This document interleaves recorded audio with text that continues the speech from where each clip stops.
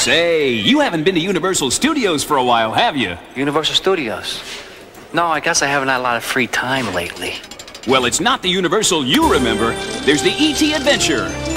The live excitement of Backdraft, California's hottest new attraction. Now that's entertainment. The new Rocky and Bullwinkle show. The new Beetlejuice Graveyard Revue. It's a whole new experience. So, you think you'd like to see it in person? Absolutely.